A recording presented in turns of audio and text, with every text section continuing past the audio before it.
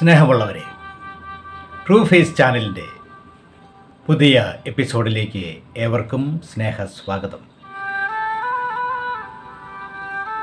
ഇന്ന് നാം ധ്യാനിക്കുന്നത് കരച്ചിലുകൾ എന്നുള്ള വിഷയമാണ്. ക്രൈസ്.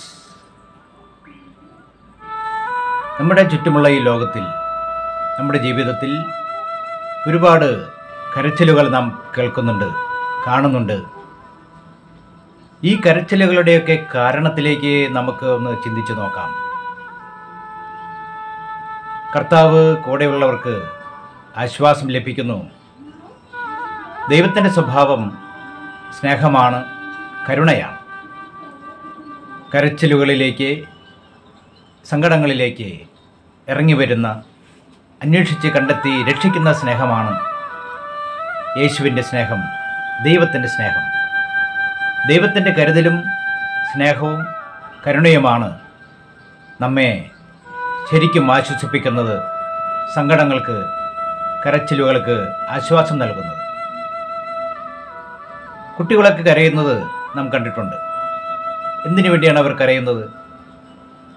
വിശക്കുമ്പോൾ കരയുന്നു, അമ്മയെ കാണാതിരിക്കുമ്പോൾ, പ്രിയപ്പെട്ടവരെ കാണാതിരിക്കുമ്പോൾ കരയുന്നു, ഏതെങ്കിലും ആവശ്യങ്ങൾ നടക്കുവാൻ വേണ്ടി കരയുന്നു, ഒരല്പം പരിഗണന, അല്പം ചൂട്, അല്പം വാത്സല്യം ലഭിക്കുവാൻ വേണ്ടി കരയുന്നു, അടിസ്ഥാന ആവശ്യങ്ങൾ നടക്കാനുള്ള തിരക്കുണ്ടാകുമ്പോൾ അവർ കരയുന്നു, പ്രിയപ്പെട്ടവരെ കാണാതിരിക്കുമ്പോൾ കരയുന്നു, ഭയം തോന്നുമ്പോൾ കരയുന്നു, അസ്വസ്ഥമായ കാലാവസ്ഥ ഉണ്ടാകുമ്പോൾ കരയുന്നു, കൂടുതൽ തണുപ്പോ കൂടുതൽ ചൂടോ ഉണ്ടാകുമ്പോൾ കരയുന്നു, ഇരുട്ടുണ്ടാകുമ്പോൾ കരയുന്നു, പരിചയമില്ലാത്ത മൃഗങ്ങളെ കാണുമ്പോൾ, മറ്റ് ജീവികളെ കാണുമ്പോൾ അസ്വസ്ഥരാകുന്നു, നിലവിളിക്കുന്നു. ഈ നിലവിളി ഒരു അടയാളമാണ്, ഒരു സൂചനയാണ്. ഒരു സൂചന നൽകുകയാണ് മാതാപിതാക്കൾക്ക്, സമൂഹത്തിന്. ഞാൻ അസ്വസ്ഥനാണ്, ഞാൻ തൃപ്തനല്ല, എനിക്ക് ഭയം തോന്നുന്നു, പേടി തോന്നുന്നു, ഞാൻ സംതൃപ്തനല്ല, എനിക്ക് എന്തിൻ്റെയൊക്കെയോ ആവശ്യമുണ്ട്. സ്നേഹം, വാത്സല്യം, പരിഗണന ഇതെല്ലാം എനിക്ക് ആവശ്യമുണ്ട് എന്ന് സൂചിപ്പിക്കുകയാണ്. ചില ആവശ്യങ്ങൾ നിറവേറ്റാൻ വേണ്ടി കുട്ടികൾ കരച്ചിൽ കൊണ്ടാണ് അത് പ്രകടമാക്കുന്നത്. ഇത് ഒരു ഇൻ്റർനാഷണൽ ലാംഗ്വേജാണ് കരച്ചിൽ. അതിർത്തികളില്ല, ഭാഷകളില്ല, അതിർവരമ്പുകളില്ല, ജാതി വർഗ വ്യത്യാസമില്ലാതെ എല്ലാ മനുഷ്യരും കരയുന്നു. കരച്ചിലിന് ഒരുപാട് അർത്ഥങ്ങളുണ്ട്, ഭാഷയില്ലാത്ത അർത്ഥങ്ങൾ. മനസ്സിൻ്റെ വികാരവും വിചാരവും പങ്കുവയ്ക്കുന്ന അടയാളങ്ങൾ കരച്ചിലുകൾ. എന്നാൽ നമ്മുടെയൊക്കെ ജീവിതത്തിൽ വളർന്നു വരുമ്പോൾ എന്തുകൊണ്ടാണ് മനുഷ്യൻ കരയുന്നത്? കുട്ടികൾ കരയുന്നു, ബാലന്മാർ ബാലികമാർ കരയുന്നു, യുവാക്കൾ കരയുന്നു, യുവതികൾ കരയുന്നു, പക്വതയുള്ളവർ കരയുന്നു, പക്വതയില്ലാത്തവർ കരയുന്നു, പ്രായപൂർത്തിയായവർ കരയുന്നു, സഹോദരങ്ങൾ കരയുന്നു, മാതാപിതാക്കൾ കരയുന്നു, ഈ സമൂഹത്തിൽ കാണുന്ന എല്ലാവരും, അധികാരികൾ കരയുന്നു. എല്ലാവരും കരയുകയാണ്. ചിരിച്ചുകൊണ്ട് കരയുന്ന ആളുകളെ കണ്ടിട്ടുണ്ട്. ഇവിടെയെല്ലാം ഓരോരുത്തരും സ്വയം ചിന്തിക്കണം, ഞാൻ എന്തുകൊണ്ടാണ് സങ്കടപ്പെടുന്നത്, എന്തുകൊണ്ടാണ് കരയുന്നത്? ഉള്ളിലേക്ക് ഇറങ്ങി സ്വയം കണ്ടെത്തുമ്പോൾ ഒരു ഉത്തരമുണ്ട്. എന്നെ സ്നേഹിക്കാൻ ആരുമില്ല, ഞാൻ ഒറ്റപ്പെട്ടവനാണ്, ഞാൻ സങ്കടപ്പെട്ടവനാണ്, സങ്കടപ്പെട്ടവളാണ്, എന്നെ തിരിച്ചറിയുന്നവർ ആരുമില്ല, കുടുംബങ്ങളിൽ, സമൂഹങ്ങളിൽ എന്നെ ആരും മനസ്സിലാക്കുന്നില്ല, ഞാൻ ഒറ്റപ്പെട്ടു പോയി, ഞാൻ ഏകാന്തതയിലാണ്, എൻ്റെ സങ്കടം ആരും തിരിച്ചറിയുന്നില്ല, എൻ്റെ ആവശ്യങ്ങളാരും പരിഗണിക്കുന്നില്ല, എന്നെ ആരും പ്രോത്സാഹിപ്പിക്കുന്നില്ല, അംഗീകരിക്കുന്നില്ല, എൻ്റെ പ്രശ്നങ്ങൾ ആരും കേൾക്കുന്നില്ല, ശ്രദ്ധിക്കുന്നില്ല, എൻ്റെ കാര്യത്തിൽ ആരും ഇടപെടുന്നില്ല, എന്നെ രക്ഷിക്കാൻ ആരുമില്ല, ഞാൻ തോറ്റുപോകുന്നു, തോൽക്കുന്നു എന്നുള്ള ഭയമാണ് ചിലർക്ക്. പരീക്ഷയെ ഭയം, അധികാരികളെ ഭയം, സാഹചര്യങ്ങളെ ഭയം, തീരുമാനങ്ങളെടുക്കാൻ പറ്റാത്ത ഭയം. അപ്പോൾ കരയുന്നു. പ്രിയപ്പെട്ടവർ നഷ്ടമാകുമ്പോൾ കരയുന്നു. പ്രകൃതിക്ഷോഭങ്ങൾ, ദുരന്തങ്ങൾ ഉണ്ടാകുമ്പോൾ കരയുന്നു. വലിയ വലിയ നഷ്ടങ്ങൾ ഉണ്ടാകുമ്പോൾ കരയുന്നു. സുഹൃത്തുക്കൾ നഷ്ടപ്പെടുമ്പോൾ, പ്രിയപ്പെട്ടവർക്ക് വേദനയും രോഗവും മരണവും സംഭവിക്കുമ്പോൾ കരയുന്നു. സങ്കടം താങ്ങാൻ പറ്റുന്നില്ല. ഭർത്താവിൻ്റെ മരണം, ഭാര്യയുടെ മരണം, മക്കളുടെ മരണം, ആക്സിഡൻറ്റുകൾ, പ്രതീക്ഷിക്കാത്ത സമയത്ത് രോഗങ്ങൾ ഉണ്ടാകുന്നു, കടുത്ത ദുഃഖങ്ങൾ ഉണ്ടാകുന്നു, സാമ്പത്തിക ബാധ്യത ഏറുന്നു, മക്കൾക്ക് ജോലി ലഭിക്കുന്നില്ല, മക്കളുടെ വിവാഹം കഴിഞ്ഞ് അവരെ ഒന്ന് സെറ്റിൽ ചെയ്യാൻ സാധിക്കുന്നില്ല, എത്ര മരുന്ന് കഴിച്ചിട്ട് രോഗം മാറുന്നില്ല, പ്രാർത്ഥിക്കാൻ പറ്റുന്നില്ല, വിശ്വാസത്തിൽ വളരാൻ സാധിക്കുന്നില്ല, ദൈവം പോലും കൈവിട്ടു എന്ന് തോന്നുന്ന നിമിഷങ്ങളിൽ പലപ്പോഴും ചിലർ കരയാറുണ്ട്, ഓർത്തോർത്ത് സങ്കടപ്പെടുന്ന നിമിഷങ്ങൾ ഉണ്ടാകാറുണ്ട്. അവിടെയൊക്കെ ഈ നിലവിളിക്ക് ഉത്തരം നൽകുന്നത് യേശു മാത്രമാണ്, ദൈവം മാത്രമാണ്. ഞാൻ നിങ്ങളെ അനാഥരായി വിടുകയില്ല. കർത്താവ് നമ്മെ ആശ്വസിപ്പിക്കുകയാണ്. ഉത്തിതനായ ദൈവം ഈശോ ഉത്ഥാനം ചെയ്ത് മഗ്ദലേന മറിയത്തിന് പ്രത്യക്ഷപ്പെട്ട് ചോദിച്ചില്ലേ, മകളെ, നീ എന്തിനാണ് കരയുന്നത്? നീ ആരെയാണ് അന്വേഷിക്കുന്നത്? സങ്കടങ്ങളിലേക്ക് എത്തി നിൽക്കുന്ന യേശുവിൻ്റെ അന്വേഷണമാണ് നാം അവിടെ കാണുന്നത്. യോഹന്നാൻ്റെ സുവിശേഷത്തിലെ നാം കാണുന്ന ചില അടയാളങ്ങളുണ്ട്. 19 മുതൽ ധ്യാനിച്ചാൽ തന്നെ നമുക്ക് മനസ്സിലാകാവുന്ന ചില അടയാളങ്ങളാണ്. യേശു കുരിശിൽ കിടന്ന് നിലവിളിക്കുന്നില്ലേ, ഏൽ ഏൽ ലമാ സബക്താനി, ദൈവമേ, എൻ്റെ ദൈവമേ, എൻ്റെ ദൈവമേ, നീ എന്തുകൊണ്ട് എന്നെ കൈവിട്ടു? യേശുവിൻ്റെ നിലവിളിയായിരുന്നു. യേശു മനുഷ്യനും ദൈവവുമായിരുന്നു. വേദനയുടെ കഠോരതയിൽ നിലവിളിക്കുകയാണ്, എൻ്റെ ദൈവമേ, എൻ്റെ ദൈവമേ, ഏൽ ഏൽ ലമാ സബക്താനി,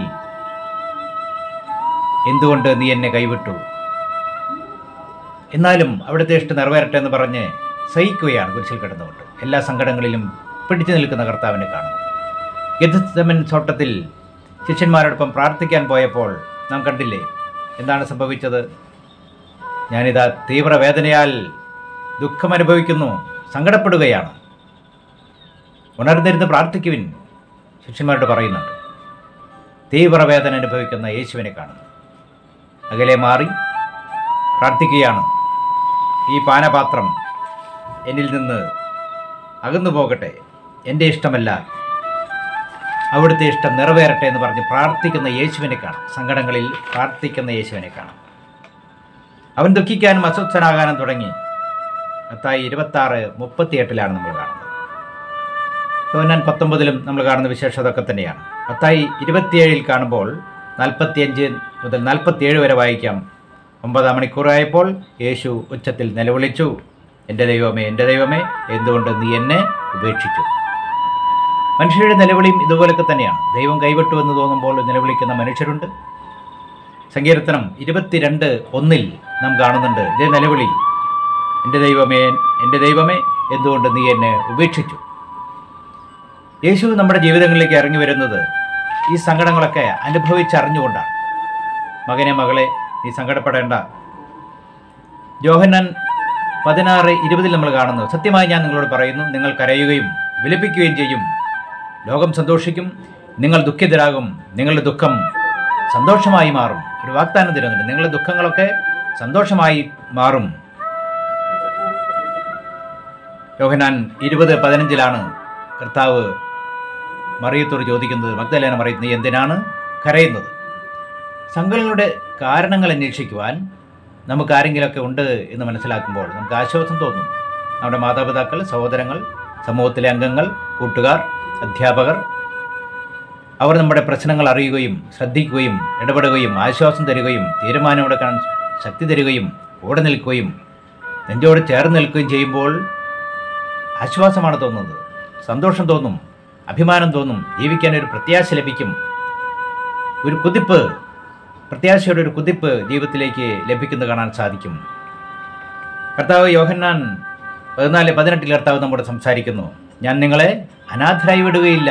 യോഹന്നാൻ 14:18 നമ്മൾ കാണുന്നുണ്ട്. 14:1 മുതൽ 2 വരെ വായിക്കുമ്പോൾ കാണാൻ, നിങ്ങളുടെ ഹൃദയം അസ്വസ്ഥമാകേണ്ട, ദൈവത്തിൽ വിശ്വസിക്കുവിൻ, എന്നിലും വിശ്വസിക്കുവിൻ. അസ്വസ്ഥരായിട്ടൊരു കാര്യമില്ല. പ്രത്യാശ കൈവിടാതെ, പ്രതീക്ഷ കൈവിടാതെ, വിശ്വാസത്തോടെ ദൈവത്തിൽ വിശ്വസിക്കുക. നിങ്ങളുടെ ഹൃദയം അസ്വസ്ഥമാകേണ്ട, ദൈവത്തിൽ വിശ്വസിക്കുവിൻ, എന്നിലും വിശ്വസിക്കുവിൻ. യോഹന്നാന്റെ സുവിശേഷം 11:21 ചെല്ലുമ്പോൾ അവിടെ ഒരു കൂട്ടക്കരച്ചിൽ കാണാൻ സാധിക്കും. ലാസറിന്റെ വീട്ടിലാണ് സംഭവം. മർത്തായും മറിയും കൂട്ടക്കരച്ചിലാണ്. അവരുടെ കരച്ചിൽ ഇങ്ങനെയാണ് ആരംഭിക്കുന്നത്. കർത്താവിനെ കണ്ടപ്പോൾ ഭർത്താവ് കരയുന്നുണ്ട്. കർത്താവേ, നീ ഇവിടെ ഉണ്ടായിരുന്നുവെങ്കിൽ എൻ്റെ സഹോദരൻ മരിക്കുകയില്ലായിരുന്നു. കർത്താവേ, നീ ഇവിടെ ഉണ്ടായിരുന്നുവെങ്കിൽ എൻ്റെ സഹോദരൻ മരിക്കുകയില്ലായിരുന്നു. യോഹന്നാൻ 11:32 ലാസറിൻ്റെ കബറിടത്തിലേക്ക് എത്തുമ്പോൾ നമ്മൾ അവിടെ ഒരു കാഴ്ച കാണുന്നുണ്ട്. യഹൂദരും കരയുന്നത് കണ്ടപ്പോൾ യേശു ആത്മാവിൽ നെടുവേർപ്പെട്ടുകൊണ്ട് അസ്വസ്ഥനായി. അവനെ അടക്കിയിരിക്കുന്നത് എവിടെയാണ് എന്ന് ചോദിച്ചു. യേശു കണ്ണുനീർ പൊഴിച്ച് കരഞ്ഞു, ഗദ്ഗതം കൊണ്ടു നെടുവേർപ്പെട്ടുകൊണ്ട് കരഞ്ഞു എന്ന് എഴുതി വച്ചിരിക്കുകയാണ്. അതിനുശേഷമാണ് ലാസറിനെ ഉയർപ്പിക്കുന്നത്. ലാസറെ പുറത്തു വരിക എന്ന് പറഞ്ഞ് അവനെ ജീവൻ നൽകി ഉയർപ്പിക്കുന്നത്. നമ്മുടെ ജീവിതത്തിലും സങ്കടങ്ങളുണ്ടാകും, കുരിശുകളുണ്ടാകും, വേദനകളുണ്ടാകും. പക്ഷെ പ്രതീക്ഷ കൈവിടാതെ, പ്രത്യാശ കൈവിടാതെ ദൈവത്തിൽ ആശ്രയിക്കുക, ദൈവത്തിൽ വിശ്വസിക്കുക, പ്രതീക്ഷയോടെ നിലവിളിക്കുക. അപ്പോൾ ദൈവം നമ്മുടെ കൂടെ നിന്നുകൊണ്ട് നമ്മളെ ആശ്വസിപ്പിക്കും. നമ്മൾക്ക് താങ്ങാൻ പറ്റുന്ന സങ്കടങ്ങളെ, കുരിശുകളെ ദൈവം നമുക്ക് തരികയുള്ളൂ. വിശ്വാസത്തോടെ കുരിശ് ചുമക്കണം. വിശ്വാസത്തോടെ പ്രത്യാശയോടെ ആ പ്രശ്നങ്ങളെ അഭിമുഖീകരിക്കണം, നേരിടണം, അതിജീവിക്കണം, എന്നിട്ട് വിജയിക്കണം. പ്രതീക്ഷിച്ച കാര്യങ്ങൾ നടക്കുന്നില്ലല്ലോ എന്ന് ഓർക്കുമ്പോൾ സങ്കടപ്പെടുന്ന ആളുകളുണ്ട്. പ്രതീക്ഷിച്ച മാർക്ക് ലഭിച്ചില്ലല്ലോ, പ്രതീക്ഷിച്ച ജോലി ലഭിച്ചില്ലല്ലോ, പ്രതീക്ഷിച്ച പോലെ ജീവിതം നന്നായില്ലല്ലോ, പ്രതീക്ഷിച്ച പോലെ ഞാൻ മാനസാന്തരപ്പെട്ടില്ലല്ലോ, പ്രതീക്ഷിച്ച പോലെ വിശ്വാസത്തിൽ വളരാൻ സാധിക്കുന്നില്ലല്ലോ, പ്രതീക്ഷിച്ച പോലെ നല്ല സ്വഭാവം എനിക്ക് ലഭിക്കുന്നില്ലല്ലോ, മറ്റുള്ളവരൊക്കെ വിശുദ്ധരാകുമ്പോൾ എനിക്ക് വിശുദ്ധരാകാൻ സാധിക്കുന്നില്ലല്ലോ, മറ്റുള്ളവരൊക്കെ വലിയ വീട് പണിയുമ്പോൾ, വലിയ സമ്പന്നരാകുമ്പോൾ എനിക്ക് ഭവനമോ സമ്പത്തോ ഉണ്ടാകുന്നില്ലല്ലോ, വലിയ ജോലി ലഭിക്കുമ്പോൾ, മറ്റുള്ളവർക്ക് ജോലി ലഭിക്കുമ്പോൾ എനിക്ക് വലിയ ജോലി ലഭിച്ചില്ലല്ലോ, മറ്റുള്ളവരുടെ മക്കളൊക്കെ വലിയവരായിത്തീരുമ്പോൾ എൻ്റെ കുടുംബം, എൻ്റെ മക്കൾ, എൻ്റെ തലമുറക്കാർ ഒന്നും ആയിത്തീർന്നില്ലല്ലോ എന്ന് ഓർക്കുമ്പോൾ സങ്കടം. വേറെ ആർക്കും രോഗം വരുന്നില്ലല്ലോ, എനിക്ക് മാത്രം രോഗം വരുന്നല്ലോ എന്ന് ഓർക്കുമ്പോൾ സങ്കടം. ഇങ്ങനെ തുടങ്ങി സങ്കടങ്ങളുടെ നിര നീണ്ടു പോവുകയാണ്. ദൈവത്തിന് എല്ലാം സാധ്യമാണ്. ദൈവത്തിനെല്ലാം സാധ്യമാണ്. വിശ്വസിക്കുക. യെരമ്യ 29:11 കർത്താവ് നമ്മളോട് സംസാരിക്കുന്നു. നിങ്ങളെക്കുറിച്ചുള്ള പദ്ധതി എൻ്റെ മനസ്സിലുണ്ട്. നിങ്ങളുടെ നാശത്തിനല്ല, ക്ഷേമത്തിനുള്ള പദ്ധതിയാണത്. നിങ്ങൾക്ക് ശുഭമായ ഭാവിയും പ്രത്യാശയും നൽകുന്ന പദ്ധതിയാണത്. യെരമ്യ 29:11. ദൈവത്തിന് നമ്മെക്കുറിച്ചുള്ള പദ്ധതിയെക്കുറിച്ച് ധ്യാനിക്കുക. കൈവിടാത്ത സ്നേഹം, ക്ഷമിക്കുന്ന സ്നേഹം, കരുതലുള്ള സ്നേഹം, ഇടപെടുന്ന ദൈവം, നിലവിളി കേൾക്കുന്ന ദൈവം, ആശ്വസിപ്പിക്കുന്ന ദൈവം, കരുണയോടെ വാത്സല്യത്തോടെ കൂടെ നിൽക്കുന്ന ദൈവം, നെഞ്ചോട് ചേർത്ത് നിർത്തി ആശ്വസിപ്പിക്കുന്ന ദൈവം. ധൂർത്തപുത്രനെ സ്വീകരിച്ചില്ലേ? പാപിനിയായ സ്ത്രീക്ക് മാപ്പ് കൊടുത്തില്ലേ? കല്ലെറിയാൻ വന്ന യഹൂദ പ്രമാണികളെ ചോദ്യം ചെയ്തില്ലേ? നിങ്ങളിൽ പാപമില്ലാത്തവൻ കല്ലെറിയട്ടെ എന്ന് പറഞ്ഞ് വിധി പറഞ്ഞില്ലേ? അവളെ ആശ്വസിപ്പിച്ചില്ലേ? നിന്നാരും വിധിച്ചില്ലേ? ഞാനും നിന്നെ വിധിക്കുന്നില്ല, സമാധാനത്തിൽ പോവുക, നിന്റെ വിശ്വാസം നിന്നെ രക്ഷിച്ചിരിക്കുന്നു, മേലിൽ പാപം ചെയ്യരുത് എന്ന് പറഞ്ഞ് ആശ്വസിപ്പിച്ചില്ലേ? ആശ്വസിപ്പിക്കുന്ന ദൈവമാണ് നമ്മുടെ ദൈവം. രക്ഷപ്പെടുത്തുന്ന ദൈവമാണ് നമ്മുടെ ദൈവം. നമ്മുടെ കൂടെ നിൽക്കുന്ന ദൈവമാണ്. ജെറുസലത്ത് അജകവാടത്തിനടുത്ത് ബെത്സദ കുളക്കരെ തളർവാദ രോഗി കടന്നപ്പോൾ അവൻ്റെ കരച്ചിൽ നാം കേട്ടു. യോഹന്നാൻ 5:1-14 വരെ വായിച്ച് ധ്യാനിക്കുക. ഒരു പരാതി പറയുന്നുണ്ട്. തളർവാദ രോഗി, വെള്ളമിളകുമ്പോൾ എന്നെ കുളത്തിലേക്ക് ഇറക്കാൻ ആരുമില്ല കർത്താവേ, വെള്ളമിളക്കുമ്പോൾ എന്നെ കുളത്തിലേക്ക് ഇറക്കാൻ ആരുമില്ല കർത്താവേ, നിലവിളിയാണ്. കർത്താവ് ചോദിക്കുന്നുണ്ട്, സുഖം പ്രാപിക്കാൻ നിനക്ക് ആഗ്രഹമുണ്ടോ? എഴുന്നേറ്റ് കിടക്കമെടുത്ത് നടക്കുക.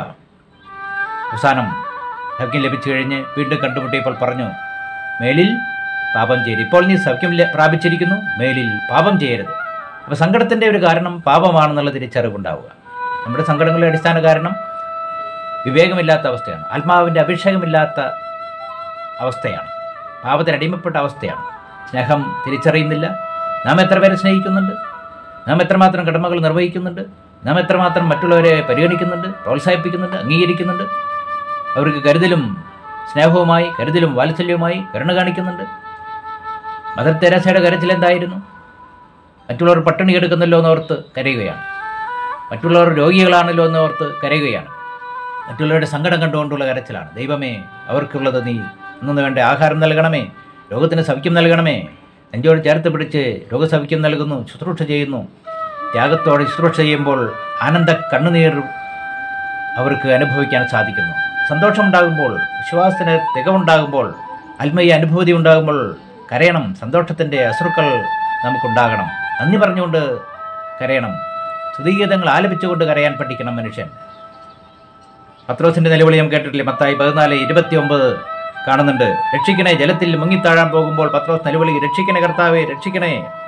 ഉടനെ കൈനീട്ടി യേശു അവനെ പിടിച്ച് രക്ഷിക്കുന്നുണ്ട്. അല്പവിശ്വാസി, നീ സംശയിച്ചതെന്തിനെ?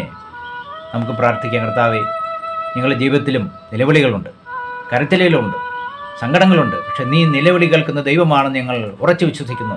ഞങ്ങൾ ജീവിതത്തിലേക്ക് ഇറങ്ങി വരണമേ. കരച്ചിലുകളുടെ കാരണങ്ങളിലേക്ക് ഇറങ്ങി വരുന്ന ദൈവമേ, ഞങ്ങളെ ആശ്വസിപ്പിക്കണമേ. ദൈവത്തിന് സ്തുതി. നിങ്ങൾക്ക് നന്ദി.